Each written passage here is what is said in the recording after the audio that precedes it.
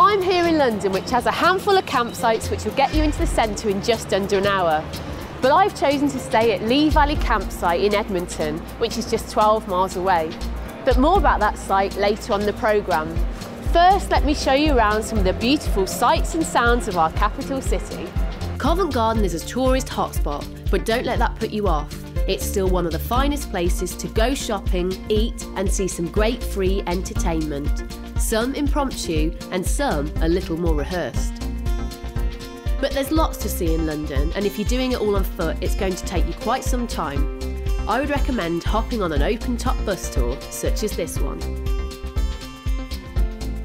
Along the route, you'll be able to take in some of the most famous landmarks, including the London Eye, which, when erected in 1999, was the tallest Ferris wheel in the world, before it was eclipsed by the Star of Nanchang in China.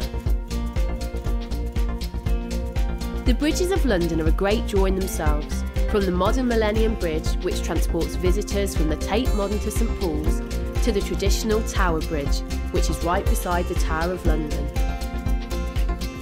A recent attraction is the Shard, a reflective structure that dwarfs the skyline and most of the structures in Western Europe. It's home to the super deluxe 5-star Shangri-La Hotel, but who needs that when you've got a palace on wheels?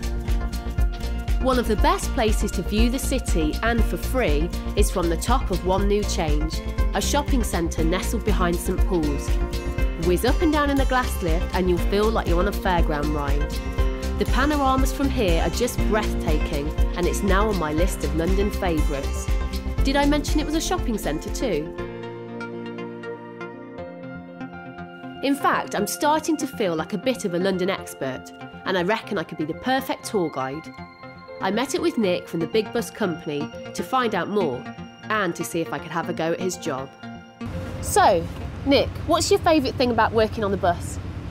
Well, there's so much I love about it. It's brilliant. For a start, you get to see views like this every day, everywhere you go, at night, in the day. You get to meet loads of really, really interesting people, sort of going around hearing their views on the things that you see. What gets the most like oohs and ahs from the tourists?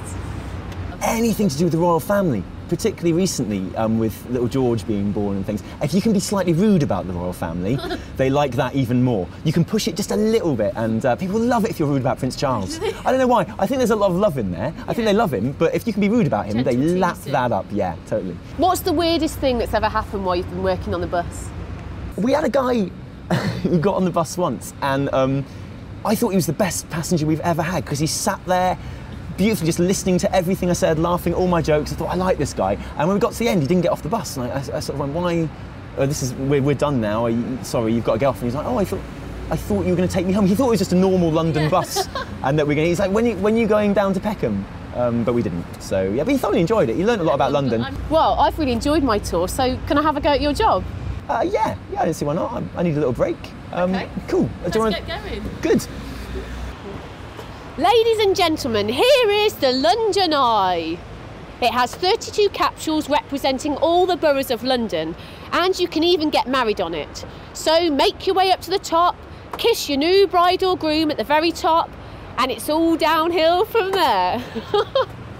So, how did you think I did? I thought that was awesome. I thought that was really good. I'd give you a massive tip if I was a passenger.